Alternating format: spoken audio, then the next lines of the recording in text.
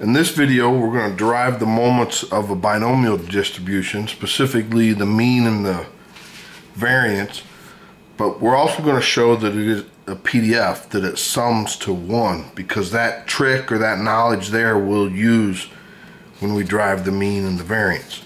So, is it a PDF, meaning the probability of every outcome, does it sum to 1? So that's what we need to check. So we're summing from 0 to n, because the values that it can take are 0 to n. And so that means that we're summing this equation. Okay, well, this is the binomial expansion of this. So whenever you take an x plus y raised to the n, you can write it as this binomial expansion. Okay, but what is p plus q?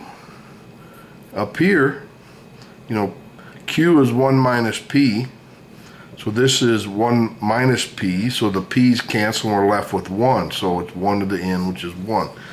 Okay, now it seems a little trivial that I did that, but we're going to make use of this binomial expansion a couple times, and so the goal is to manipulate the equation so it looks like this and then it goes to 1. Okay, so let's do the mean first. So that's the expected value of x. So you sum over all values, you plug in that x times the probably mass function. So then this next step, I write this combinatorics, n factorial divided by x factorial times n minus x factorial. Except for the x factorial, I cancel one of them here, and so that's what we're left with this. This is the same as this, except for this is expanded in factorial notation, and the x cancels with one of the x factorial here, so it's x minus 1. Now another note also, when we're adding and we let x equal 0, this is 0.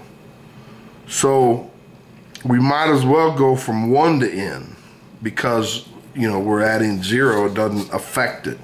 Okay, so then the next step, I'm going to factor out one of these n's, so it'll be n minus 1 factorial, and I'm going to take one of these p's out front. Okay, so that's what I do here. So we're left with x minus 1, and then here we subtract 1 and add 1, so this is the same as this.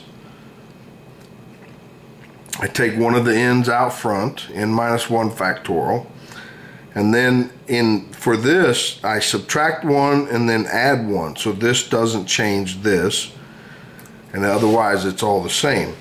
Now for the binomial expansion, we have to go from 0 to a number, and we go from 1 to a number.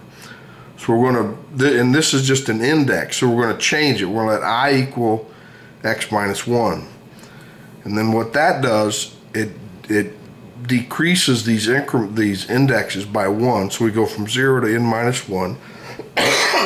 And pardon my cold. So x minus 1 is I. Those don't change. That's I, so n minus 1 factorial. So here we go from 0 to n minus 1, and this is the binomial expansion of this. And again, this is 1 to a power is 1, so we just left with np. So the mean is np. Now before we do the variance, we're going to look at it's kind of like a factorial expectation. We're going to look at this.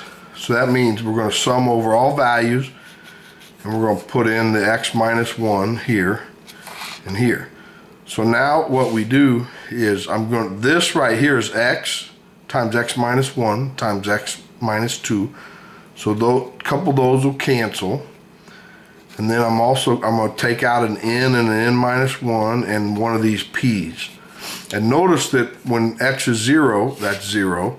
And when x is 1, this is 0. So really we can go from 2 to n. And that's what I do here. So I take out these. I take out 2 p's. So we're left with minus 2 of them. And we subtract 2 and add 2. So it doesn't change it. Subtract 2, add 2. And then those factored into here, left that. Now this is just an index, so let's let I equal x minus 2, and that's going to decrease everything by 2. So we're going from 0 to n minus 2, and then that's I. So again, this is a binomial expansion, which is 1. So we're left with just this out front. Okay. But note that this, you know, if you multiply the x in, we get this, x squared minus x, and then that is equal to this, okay?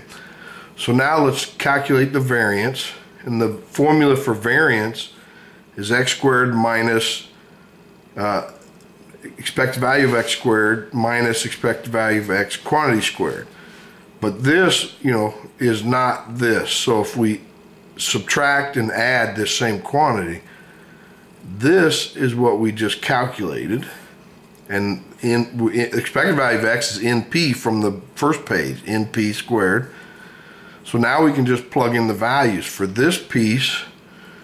We're going to plug in that, and then we have plus np and then minus n squared p squared. We multiply this out, we get this. Those stay the same. Well, that cancels with this, and we factor out an NP here, and then we left with 1 minus P, and then that is what we call Q. So NPQ is the variance of a binomial. Well, I hope you enjoyed it. That's all I have for today. Please like it if you did, and subscribe so you don't miss the next one.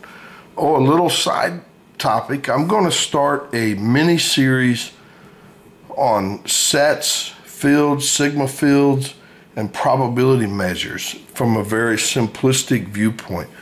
I would guess there's probably going to be 5, 6, or 7 little mini videos trying to break it down at a very simplistic level so we can understand what it means.